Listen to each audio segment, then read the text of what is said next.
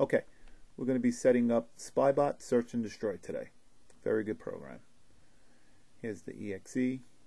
Double left click. Okay, first we start with language.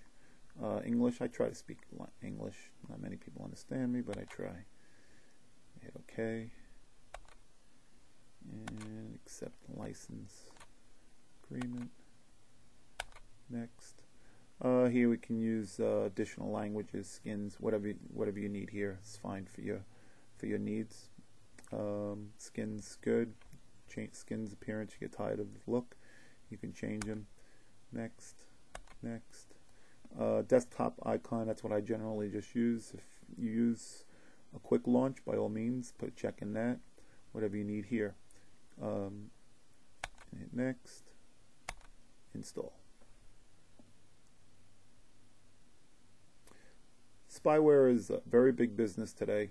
It's not really that harmful for your computer, but it does slow you up. If you're using multiple browsers and you're on a chat program, and it just seems to, make your computer run a little sluggish. So it's a good idea to keep it all off. Okay, finish.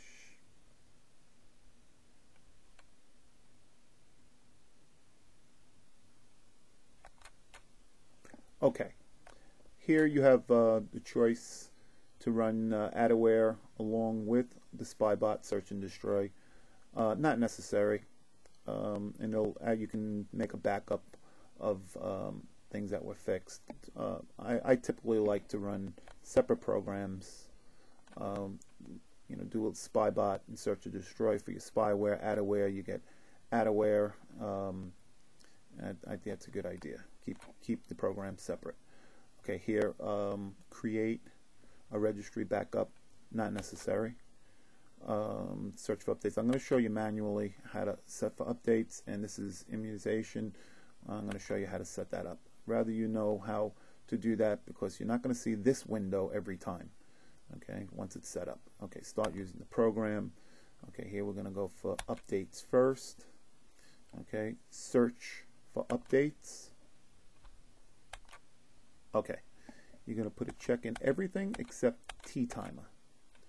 English T-timer help. We're going to not check. What that does is, it could be very annoying.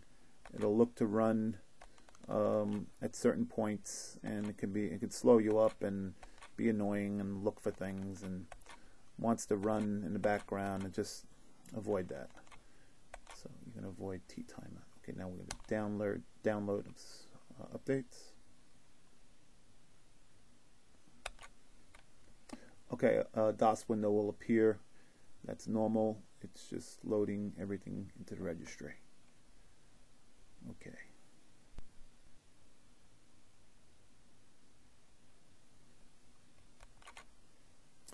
Okay, hit OK. And now we're going to immunize. You left click immunize here. Okay, very important to immunize. It's going to update all the newest threats that are out there. Very important. People miss that point. The program's totally useless if you don't have all the threats updated. Okay, so, and then you hit immunize again. And you really need to do this every time you use the program. Very important.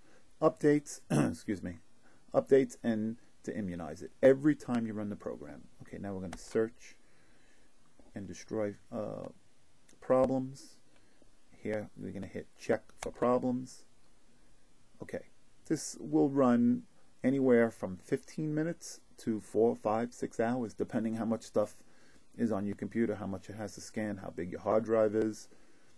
And when it is done, you'll see another little box will appear in this area, and it's going to say fix problems. So you fix the problems, and it'll tell you what was fixed, and that's it. That's basically it, and you're done. I hope this video was helpful to you, and I'll see you the next time I make my new video. Have a good day. Enjoy your computer.